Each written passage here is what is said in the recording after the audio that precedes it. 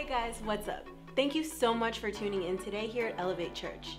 We know that today's message is going to rock your world and elevate your life to the next level. So sit back, relax, and enjoy the message. You know, I love coming here. You know, I get a chance to travel and speak at different places. And, you know, sometimes I get to go to places that I know that God's given me a word for that particular place and in that particular season.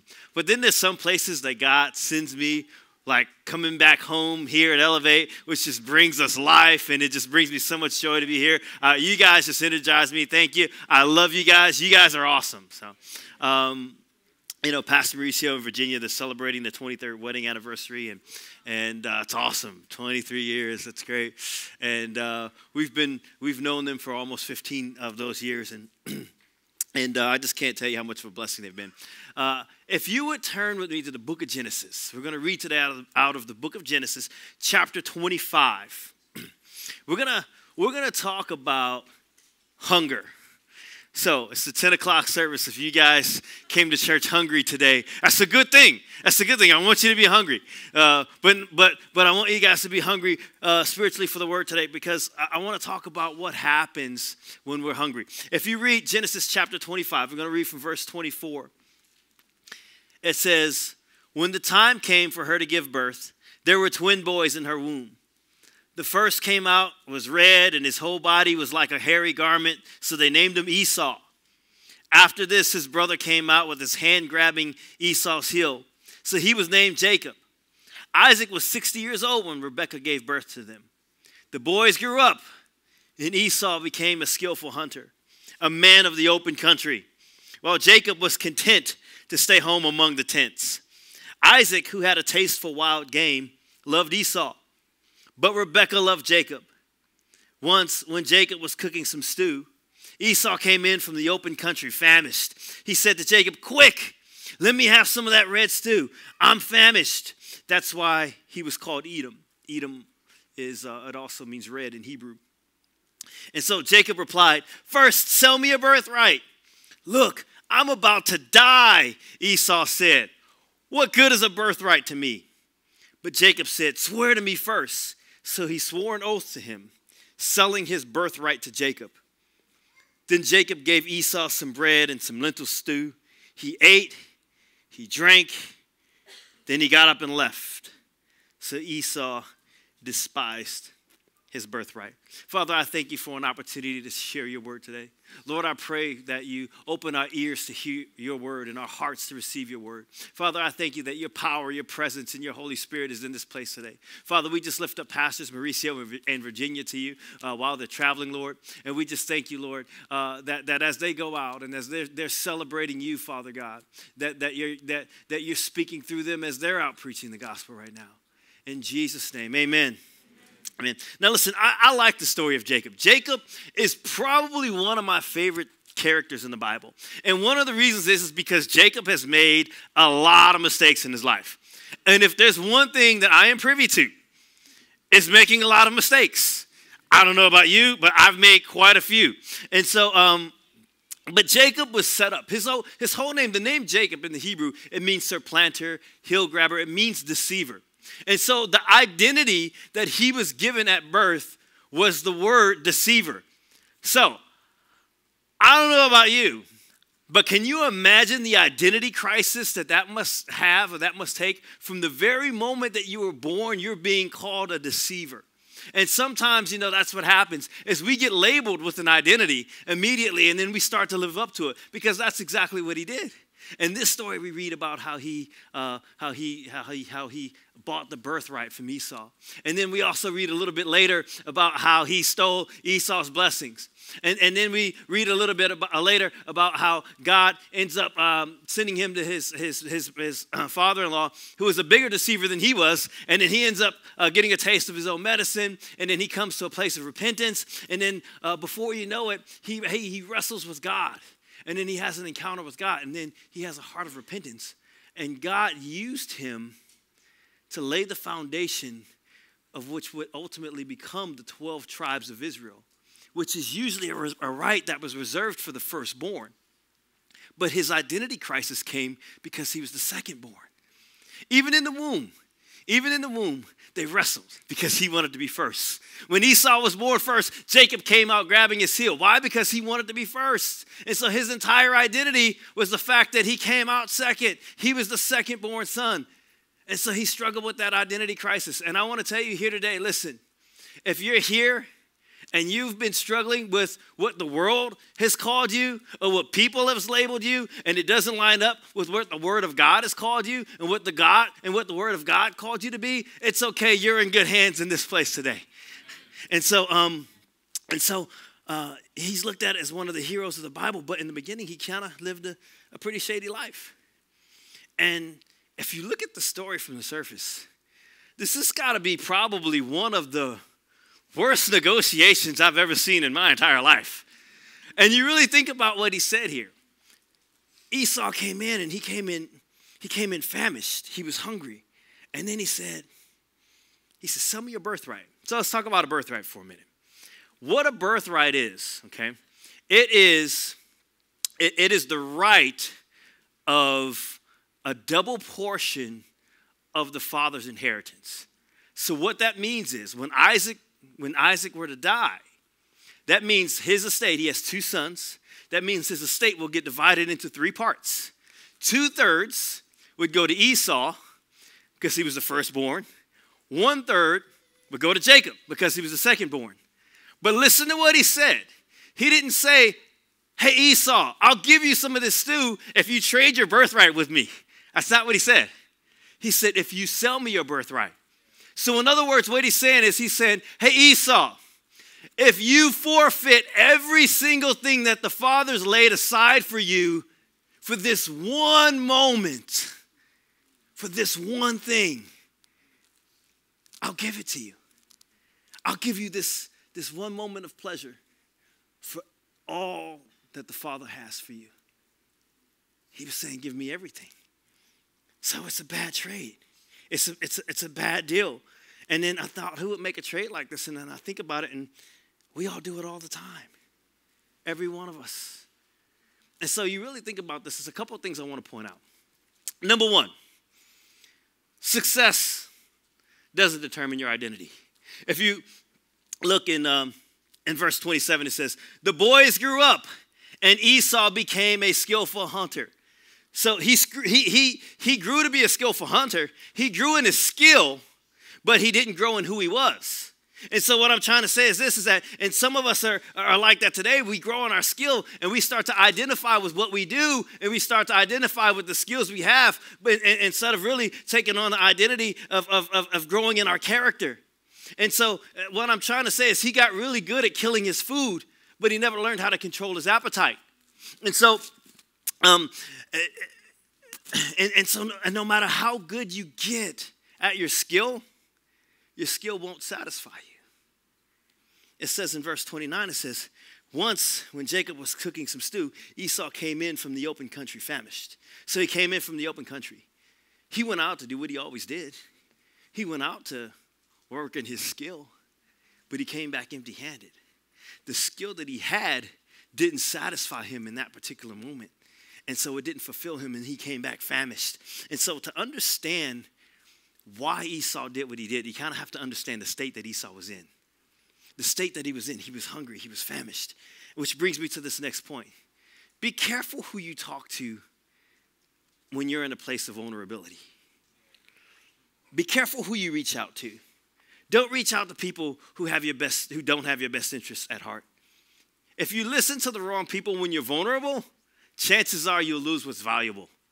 You know, don't go talking to Susie who actually, when you have a problem at your boss, don't go talking to Susie who actually hates her job too, and then you start venting to Susie. Next thing you know, both of you guys are unemployed.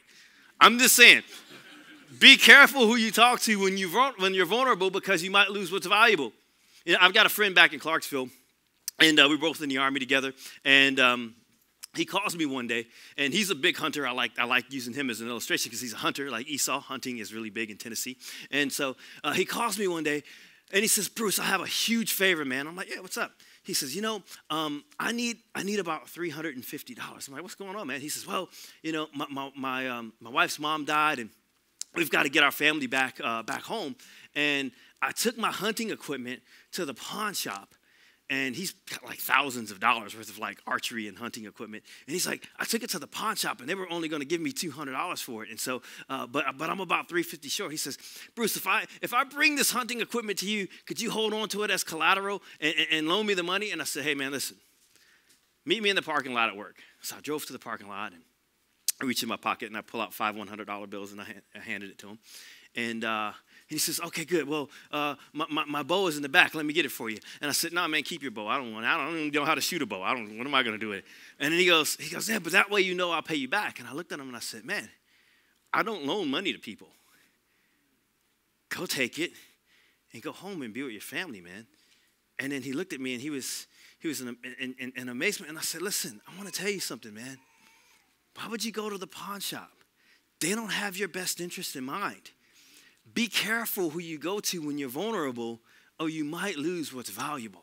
And that's all I'm saying. And in this particular case, he went to Jacob, his brother, in a vulnerable state, and he ended up losing one of the most valuable things, which was his birthright. Quick, let me have some stew. I'm famished. You know, and I had another preacher friend of mine point this out one day. He's like, Esau, you're a hunter. You're big. You're hairy. Jacob is a mama's boy at home in the tents cooking stew. Just beat him up and take the stew. You don't have to sell him anything. But see, what happens is when we get so weak and we get so hungry, we forget where our strength lies. We forget the strength that God put on the inside of us when we get weak. And that's what we have to realize, is that when we're weak, our trust isn't in our ability. Our trust is in the Lord. And so we forget that. Listen, it's not the first time. You got to notice in the mail. God provided then, he'll provide now. It's not the first time sales have been slow and sales have been down. If God provided then, God will provide now. But when we get into a weak state, sometimes we forget how strong God made us. So we have this rule in my house. And that's, we never go to the grocery store hungry. And there's a reason for that. Because you look up and it's like all of a sudden, you get home and you start to unpack and you go, did I really need to buy 6 boxes of cookies? Like, why? Why do I have 4 gallons of ice cream? Because when you're walking through the aisle hungry, every single thing you see looks good to you, especially if you haven't had it in a long time. You know, you walk by and it's like, oh, I haven't had Oreos in years. Well, there's a reason I haven't had Oreos in years. I've got a 3-year-old and a 5-year-old, a 3-year-old and a 5-year-old at home. When they eat Oreos, they turn into little terrorists, so we don't buy them. But we forget that when we're hungry, and we grab on anything that we think is going to sustain us and give us pleasure, even for a moment. You see, and then we have to remember that. You know, I got news for you.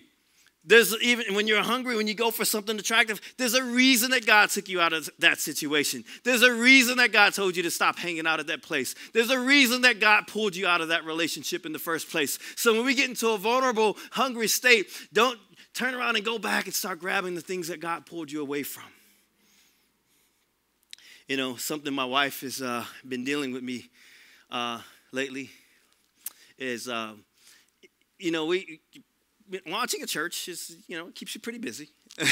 Transitioning out of the Army, and I'm finishing graduate school at Lipscomb, which is like the sister school here to Pepperdine. And one of the things that my wife has been working on with me a lot is that I'll go sometimes the entire day, and like half the day go by and I haven't eaten anything. And then so the day goes by and all of a sudden I'm famished, and then I'll go pull up at the drive-thru and grab stuff. And so what my wife started doing is, she started making sure I had like little healthy snacks in the car. Like she'll put, some nuts in the car, and she'll make sure I have like some fruit in my backpack, and just things like that, because what she's really doing is she's kind of setting me up to kind of meal prep so that I don't go around hungry and just grab anything. And one day, she wants to set me up with healthy options. And so one day, and I think that's for her benefit more so than mine. Because, I'll be honest with you, I did come home, like I have this habit of I get up in the middle of the night and I like to snack on stuff. Like, I'll just get up at 1 o'clock in the morning and I go to the refrigerator. And my idea of a snack is like, I think I'll make a sandwich. And so, So one night I come home and, one night I get out of the bed and I go downstairs and I go to the refrigerator door and I notice that the bathroom scale is magically standing right in front of the refrigerator. And I didn't put it there, so I'm just thinking somebody's probably trying to give me some sort of subliminal message here. And so, but one day I'm at school and I'm going to school in the evening and I get a text message from my wife and she says, "Hey, don't eat anything. I'm cooking dinner." And I'm like, okay, that's cool, right? And then she sends me a picture of what she's cooking. And she sends me a picture of this pot, and on the inside, she's got a picture of the inside of the pot, and there's this pot roast there, and then she's got the rosemary laid out nice right on top of it, and you got to see the vegetables laying around there. You see the steam coming out the pot, and the herbs are just lined up nice. And I'm looking at this, and my mouth is watering. And I remember she said, "Don't eat anything before you come home because I'm cooking." And I think my wife is the best cook in the world. I'll fight you over it. She is. She's awesome. She's amazing. And so she cooks this. So she's got this amazing pot roast that she's making for me. And she sends me this picture. But here's the problem. I'm already hungry. I've got 30 minutes left before this class is over. And plus, where my school is in Nashville is about an hour drive from where I live in Clarksville.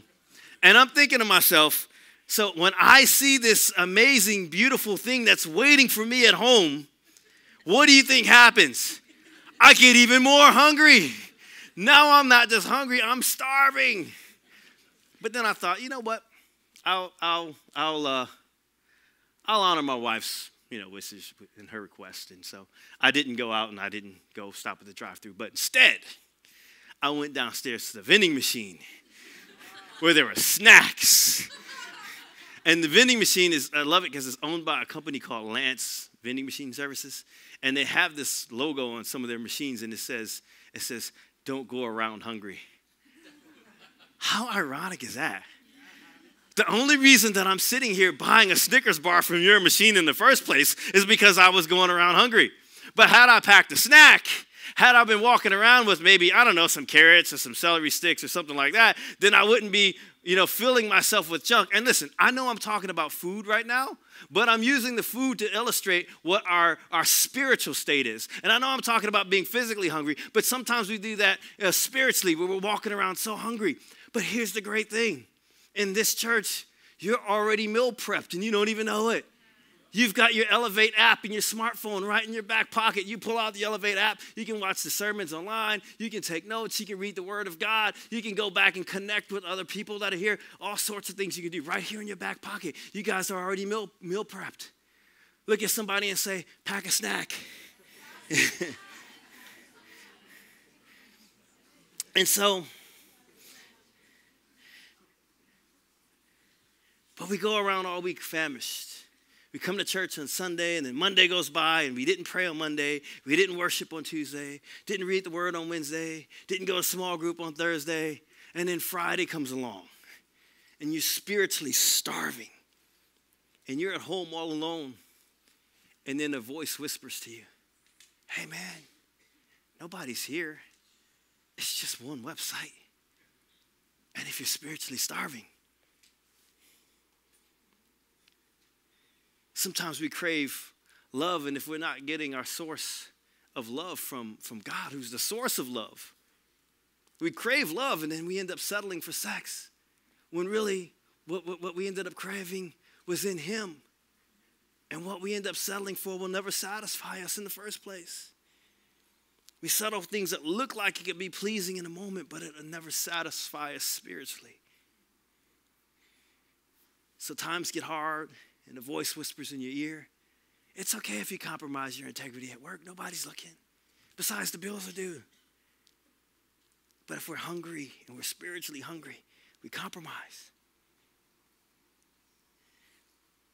Don't sell your identity for a moment today. And it's amazing because I feel like our nation, because this whole thing started as an identity crisis.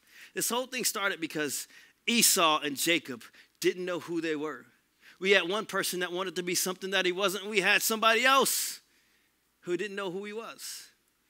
And I think our nation is probably has right now one of the biggest identity crises I've ever seen in our nation. We've got people right now that that are struggling with who they are, with whose they are, what gender they are, what species they are, what race they are, what defines them. And sometimes, and listen, there may be somebody contemplating a bad decision, and I want to tell you today, listen, stop. Don't make a decision while you're hungry. Get filled with the Spirit of God. Get filled with the Word of God. Get filled with the Holy Spirit. Allow God to speak to you and let Him guide you and tell you what to do. I wonder how different would this story be if Esau just had one friend. Just walk up to him and say, hey, Esau, hey, dude, this is a bad deal. You're not yourself when you're hungry. Here, have a Snickers bar. I just listen, if there may be someone here contemplating doing something and making a major life-altering decision, well, I want to tell you, I want to be that friend to you today. Don't go around hungry. And so if you look at the end, he didn't even enjoy it. It says, then Jacob gave Esau some bread and some lentil stew. He ate and drank and got up and left. It didn't even say he enjoyed it. It would have been, the story would have been different if you read it and it says, and Esau ate the stew, and it was the most delicious stew that he had ever had in his life. As a matter of fact, the stew was amazing, but no, it didn't say that. He ate, he drank, and got up and left. Didn't even get a phone call the next morning. Which brings me to the next point. Don't compromise what you want most for what you want now. Notice he said, quick, give me a bowl of stew. I need it fast. I need it now. I'm starving. And there's 3 places in Scripture where a person's been tempted to sell their birthright for a meal. 3 places, 3 main places that I want to show you. The first one is in the book of Genesis. When you read in the book of Genesis, here they are, Adam and Eve are walking in the garden with God, and then the serpent comes along to tempt Eve. And then what does the serpent say? The serpent says, hey, eat of this fruit. And she says, God said if we eat it, we will die. And then the serpent replies, you will not die. For God knows when you eat it, your eyes will be opened and you'll be like God. Well, what did he do? He used her appetite to challenge her identity. You see, it said that God knows that when you eat it, you'll be like God. But they were already like God. The Bible says that God made man in his image. So we were already made in his likeness. And so that's what the enemy wants to do, is he wants to come in and let you forget who you are and who you belong to and who created you and get you to challenge that identity in a state of vulnerability. And that's what he did to Eve in the garden. And that's what Jacob did to Esau. But then you fast forward to Matthew chapter 4. In Matthew chapter 4, Jesus, in chapter 3, he was just baptized by John the Baptist. And God said to him, this is my beloved son, in whom I'm well pleased. So what did God do? He gave Jesus his identity. He said, this is my beloved son. But then the enemy comes in, and so Jesus, he was given that identity. He goes into the wilderness. He fasts and prays for 40 days. And then after being in a vulnerable state, after not eating for 40 days, it says in Matthew 4:3, the tempter came to him and said, if you are the Son of God. Wait, stop. What did God just say? This is my son whom I'm pleased. And then the enemy comes in and says, well, if you're the Son of God, he was doing to Jesus the same thing that he did to Adam. If this is your identity, he was doing the same thing that Jacob did to Esau. Sell me your birthright. But see, he says, turn these stones into bread. But see, Jesus didn't do that. Jesus, even though that he may have been physically hungry, he wasn't famished spiritually. And I know this because whatever is on the inside of you, when you're squeezed, it's going to come out of you. And so he may have been hungry and he may not have had any food physically, but spiritually he was full of the word. Because what happened is when the enemy came in to squeeze him, suddenly what was in him was the word, and the word came out of him. Because he said, Jesus answered, it is written, man shall not live by bread alone, but on every word that comes from the mouth of God. And so when you're being squeezed and you're being under pressure, and if you're full of God's word, that word is going to go out of you. That's why it's important not to go around spiritually starving. But see, when that didn't work, the enemy came and tempted Jesus a second time. And this time, it says that the devil took him up into the holy city and took him to the highest points of the temple. And then what did he do? He went to his identity again. Except this time, he used scripture. He said, if you are the Son of God, throw yourself down, for it is written, he will command his angels concerning you, and they will lift you up in their hands so that you will not strike your foot against the stone. So this time he used scripture. And sometimes, and this is why it's important to spend time with God, because sometimes that's what the enemy will do. The enemy will show you something that makes it look like it's spiritual. It makes it look like it may be from God. But all the entire time that there's deception behind it. So, and that's what was going on in this situation. He says, well, here, tell you what, you want to use scripture? Here, this looks like it could be of God. Why don't you try this instead? But see, Jesus, again, he wasn't starving spiritually. And so what comes in, comes out. And so he said, and so Jesus answered him, he says, it is also written, do not put the Lord your God to the test. So he came back with a word. But then this is my favorite one, verse 8. It says, again, the devil took him to a very high mountain and showed him all the kingdoms of the world in their splendor. All this I will give you, he said, if you bow down and worship me. So why did the enemy do this? Because this all had to do with identity. Remember, the enemy challenged Adam in the garden. Adam and Eve gave their birthright for a meal. Remember, God gave them a birthright. God gave man dominion over the earth. Jesus came back to get that dominion back. That's the sole purpose for Jesus being here. Jesus came so that dominion that man lost in the garden, he came so he can come and get that dominion back and give it back to you and I. So here the enemy is saying, hey, Jesus, this is what you want the most. You wanted the keys to the kingdom. Well, I'll give you everything if you just bow down and worship me. Just do that now and you can have it all. But see, Jesus wasn't about to give up what he wanted most for what he wanted now. And so Jesus came back with the word.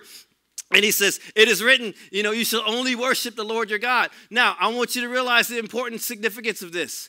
His identity was already solidified when God said, this is my beloved son. But when he did that, he showed the enemy he knew who he was. That's why the enemy fled. You see, because at this point, and I want you guys to realize something. This is why worship is so important. Because it's the only thing God cannot give himself. Because in order to worship something, there has to be something higher than you. And he is the most high. He is the Lord of Lords. There is no one higher. And so when the enemy comes up and says, hey, I want you to come worship me. He's like, worship you, devil?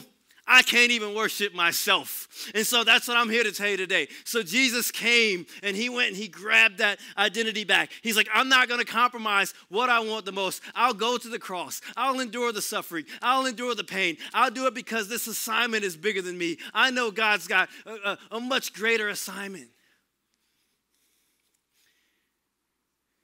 But he wasn't like Esau. He didn't go, quick, give me the keys to the kingdom. He kept going. And so this enemy was fighting a losing battle. But this is where he gets you. He wants to get you in your place of weakness. The place where you're the most vulnerable. The enemy, he's not going to tempt me with this. The enemy's not going to come at me like, hey, Bruce, I got this awesome plate of Brussels sprouts for you, man. Dude, you should totally grab this. Now listen, this may bring life to my body. This may be nourishing. This may be what I need. This may be what sustains me. But see, it's kind of raw and it needs to be cooked. And I'm not really tempting that. See, this isn't ready right now. And now, if it was my only option, if this is the only thing I had to eat when I'm starving and I'm famished, I'm probably going to go for a big plate of Brussels sprouts. But see, the enemy doesn't do that. He knows that even though this is what God has set up for you, he's going to come out and say, hey, you don't need that. Look at this.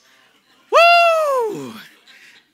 And then you start, it's like oh, it's amazing. It smells awesome.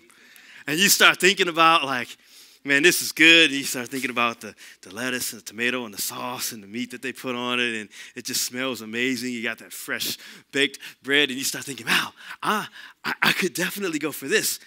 And I am hungry. After all, I haven't been really in my word this week. And I really haven't spent time with God this week. And I am kind of hungry. But you know what? My wife, she put that scale in front of the refrigerator. And she's... You know what I mean? I really need the extra carbs. And so you set it down, because what happens is if we go around spiritually hungry, sometimes we can have enough resistance to walk away and resist the enemy on our own. But then what happens when he pulls out the big guns? Woo! Lord, why? Why would you do this? Listen, I live in the South. There's nothing more tempting than fried chicken. I know this is what I need, but this isn't ready yet. And this is ready right now. And it smells amazing. It looks good. It smells good. It tastes good. But how did we get to this place? How do we get to this place in the first place? You know, we get here because what happens is God's given us a birthright. He's given us a promise. He's given us a promise. God's given you joy. It's a gift. The devil can't come take your joy. But what he can do is to get you to eat an entire bowl of grumbling. God's given you peace.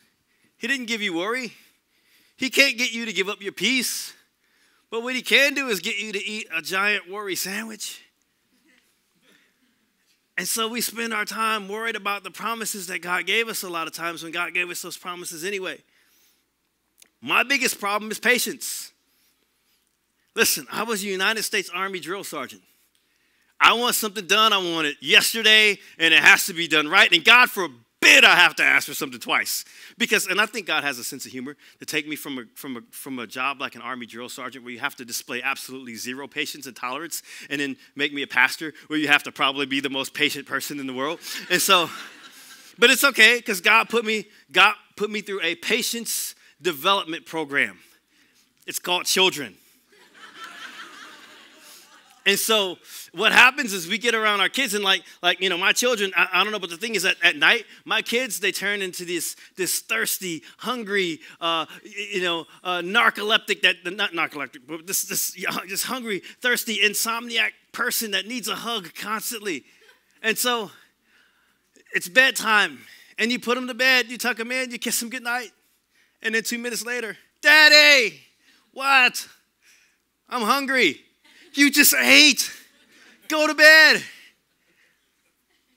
couple seconds later, Daddy, what? I'm thirsty. You just had water. I just gave you water. Go to sleep. 2 minutes later, Daddy, what? What do you possibly want now?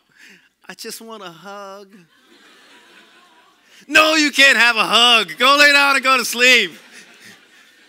Listen, don't look at me like that. Don't act like you have never done that before. I'm the only one, yeah. But see, here's the thing. I love my family. What I want most is a great relationship with my family. But see, what happens is the enemy, he'll come and say, hey, Bruce, here's a giant plate of impatience that you're going to dine on. And what ends up happening is we give up what we want most for what we want now.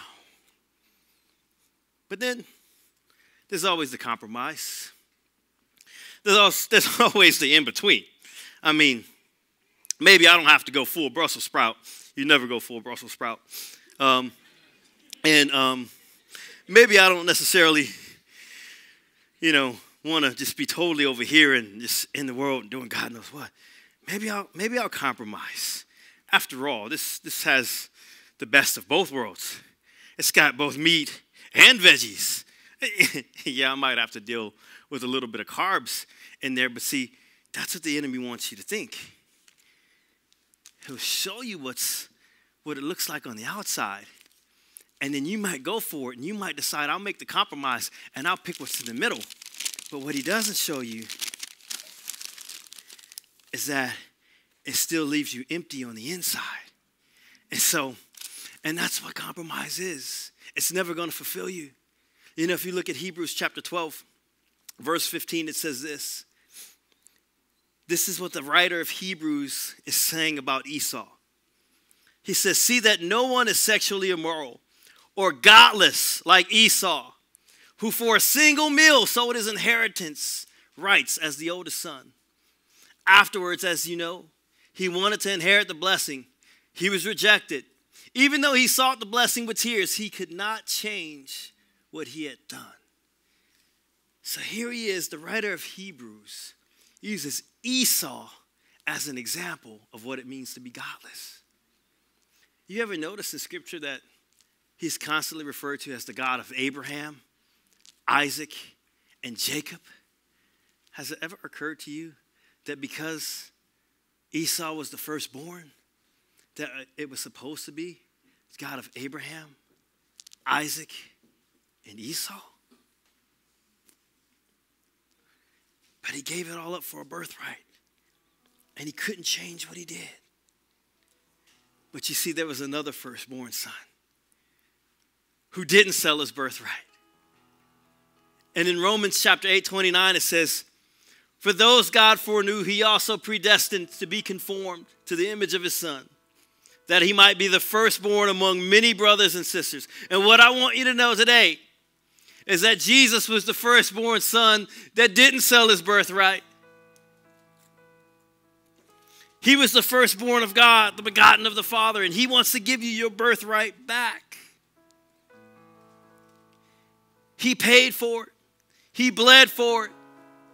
He was hung on the cross for it. And he rose again for it. For your birthright. So if you're hungry today, this is what I want you to know. That Jesus is also called the bread of life. Turn these stones into bread. He didn't need to turn the stones into something that he already was. But just like Esau, we've all compromised. All of us, every single one. And Jesus says, hey, I'm your big brother and I'm here to give you your birthright back. Let's just close your eyes with me. If today's message impacted you in any way and you want to help us spread the gospel with a financial gift, text the number below. And we know that someone's life will be changed the same way that yours was today.